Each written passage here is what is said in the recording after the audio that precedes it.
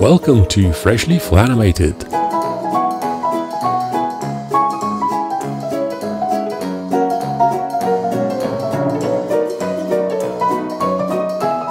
There has been a lot of interest lately how to achieve these nice lighting effects, especially in Flash, where you can't apply filters to graphic symbols. So there are a couple of extra steps that we need to take in Flash, as opposed to Animate, where with the advanced layers you have the ability to apply those filters to graphic symbols. In Flash we have to use movie clips. So to start with, I would like to change the lighting to make it a little bit more dramatic. We'll start by switching the palettes to nighttime palette. We'll use symbol palette control for this, and these are pre-saved palettes that come with our movie template. These are the colors for the fox.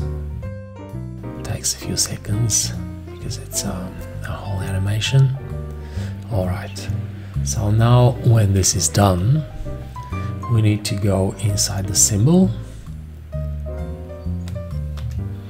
Here we have the walk cycle. I will duplicate this layer,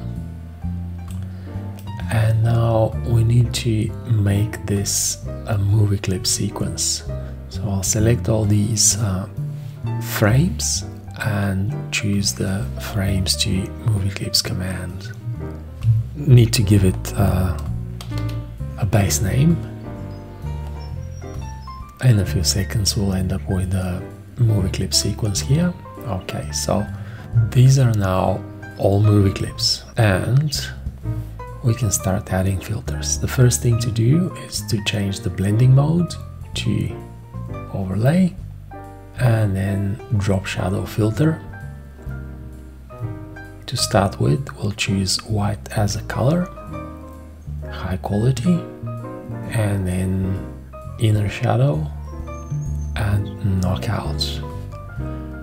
And now we can play with the distance.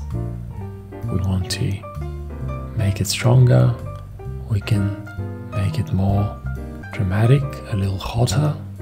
We can change the blur setting,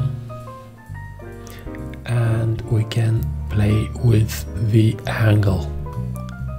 We would like the light to go kind of like from above and a little bit from the side. So this is not too bad actually. I'll decrease the blur just a little bit. We can of course play with the color of the lighting.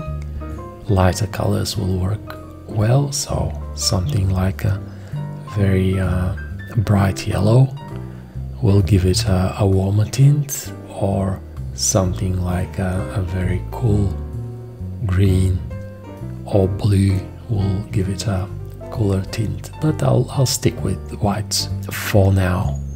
We apply this to the first frame. The others don't have the filter yet, so I'll select the whole sequence and go Effects Tween. Apply first frame blending mode to the whole selection, and apply first frame effects to the whole selection. When we go OK, it is done. So now we have the lighting effects applied to this walk cycle. Now there's a second one, so I'll copy this frame just to basically copy the effects with it.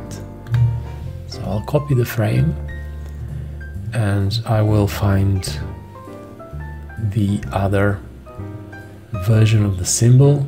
That's just how this file was set up. So we have this other symbol where the fox is with closed eyes. Duplicate the layer again, select these, go frames to movie clips, effects 2. In a few seconds everything will be done, and now I will just temporarily slide them one frame to the right and paste the one that I just copied, and then I will select all of these and again apply the effects from the first frame using the FX Tween command. Okay, and I'll just get rid of this frame. So now we have the effects applied to this cycle as well, and we can go outside and see the sequence. Just preview it really. Okay, now let's play it back, and this is pretty much all.